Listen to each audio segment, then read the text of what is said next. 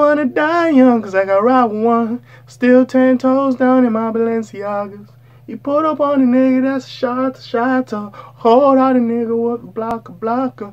Gotta keep it on me, no wanna die young. I'd rather be judged by 12 than carried by 6.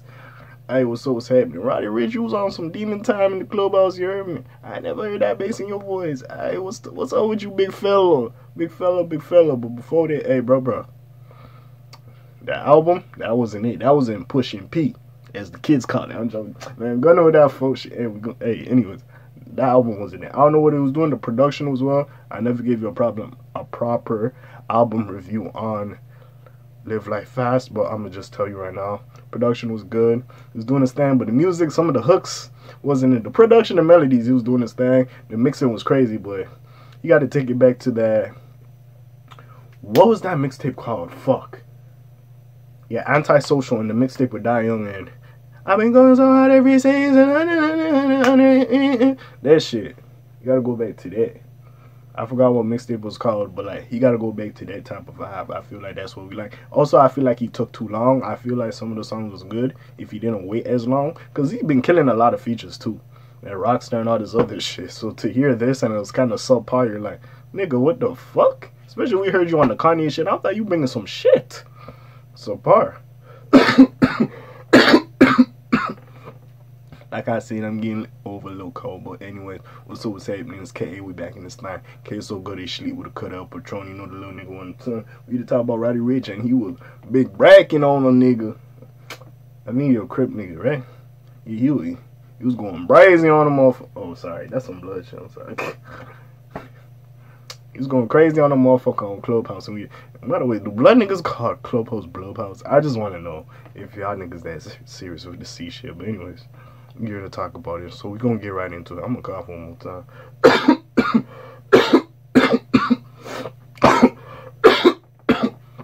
I get that bullshit on my voice here. But anyways, we're going to talk about it. Alright, so we here to talk about Roddy Ricch. Now, I had to re-record this because I ain't like the last one I did, and now I'm coughing and lying it, so I might re-record this again. But anyways, Whack 100 brought Roddy Ricch into a room to confront Yael, which I hate that nigga. I hate that nigga extremely, who has been spreading rumors about the rapper and his reputation.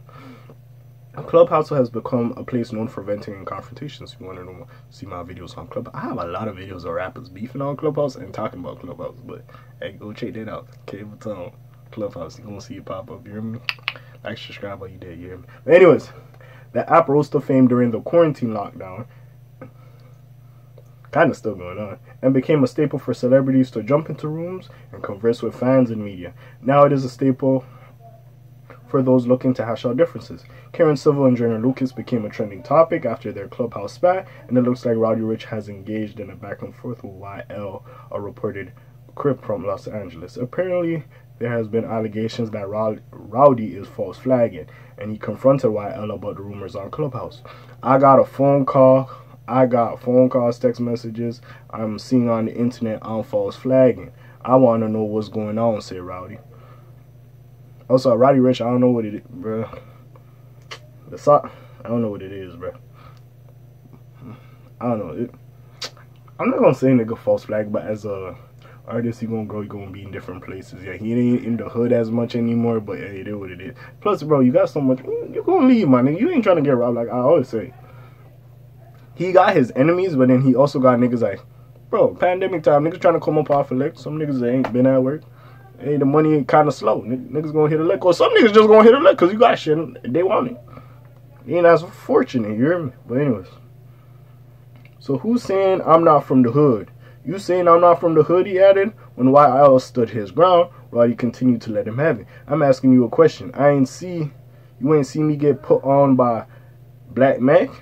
Alright, champ, 3 N-words. Put 2 of them down. That ain't official. I know a lot of homies that ain't get their official N-word. Yael told him to watch his tone, but Roddy didn't care, and they continued to talk over one another. You ever touch $1 million? I hate when rich niggas say this, but I digress. You ever touch $1 million? I'm asking you a question. You ever touch $1 million before, Roddy asked? I'm asking you, do you know what it feel like? Cause you here talking about another N-word for free. Laughing. You laughing, and I'm asking you a question. YL became upset and told Roddy that real ones don't help him earn that money. Didn't help him earn that money. You playing internet games on some ish. I don't even know. Sorry about that, you know, black people in the crib. But anyways, you didn't even help him earn that money. You playing internet games on some shit. I don't even know how to use this Clubhouse ish. I had to call Wack 4 or 5 times. He calling me. You 30, 40 years old using the app. N-word. I'm 23. I don't even know how to use this ish. Because I'm over here trying to make Forbes again this year.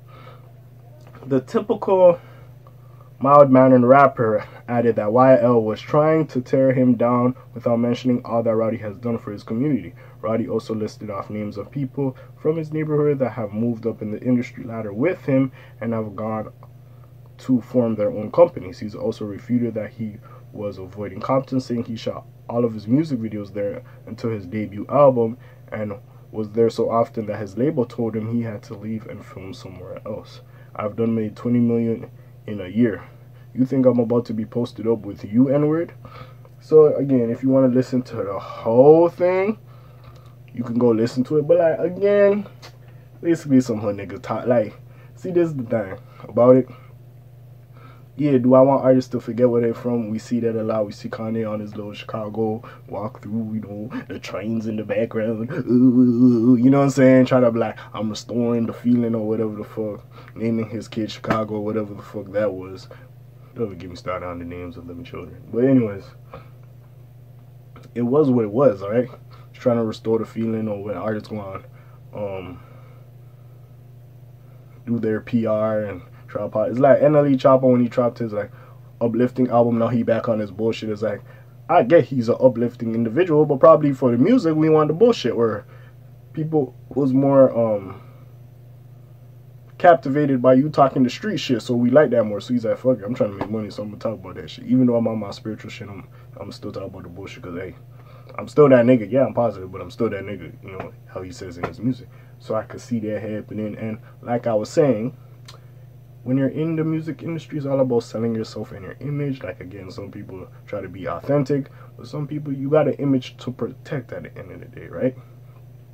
So when you got a motherfucker from the hood who's certified like gang member saying you ain't that tough, you ain't really about that life that you portray, it's like, it is what it is. You're gonna come out and defend yourself. So I understand that from maybe just a personal stance, because like, bro, I went through a lot of shit, but also a marketing stance, because yeah, even though Roddy Ricch doesn't talk about that gang shit a lot, we all know like he got ties to it, or you know, he did whatever he did. It's kind of like the 6ix9ine thing. Remember when 6ix9ine, when that shit came out that he wasn't really doing what he was doing, and he lost some of his audience? Some niggas don't even want to hear that shit from him anymore.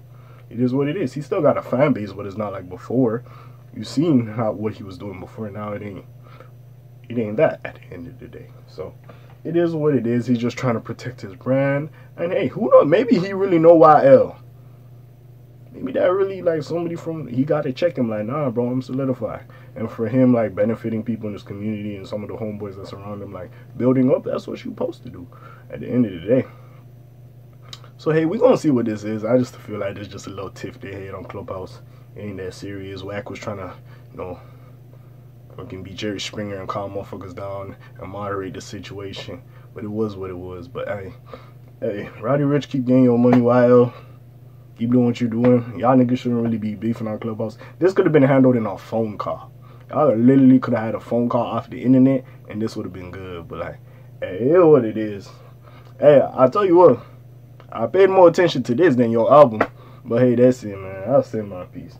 And respect to you, because he even came out saying, hey, man, that shit wasn't it. My bad for that. I'm going to come with some other shit. So I respect it at the end of the day. He knew it wasn't that good. So, hey, I got to respect it at the end of the day. But yeah, man, shout out Roddy. Shout out Wack doing this thing. Give Wack 100 a podcast. And YL, change your hood nigga name. I don't like how that sounds. But anyways, I said enough of my fucking piece on this shit. And what do you feel about it? Put your comments down below. Check out the links in the description. I got some other videos out. You already know what it is. It's K.A.Vuitton, the Black TJ Wilder, your friendly neighborhood K.A. I'm off of this thing. My name ring bells like Quasimodo, so like and subscribe if you want to hear more though. You heard me? Schlam, Zoom, peace, y'all, gang. Hey!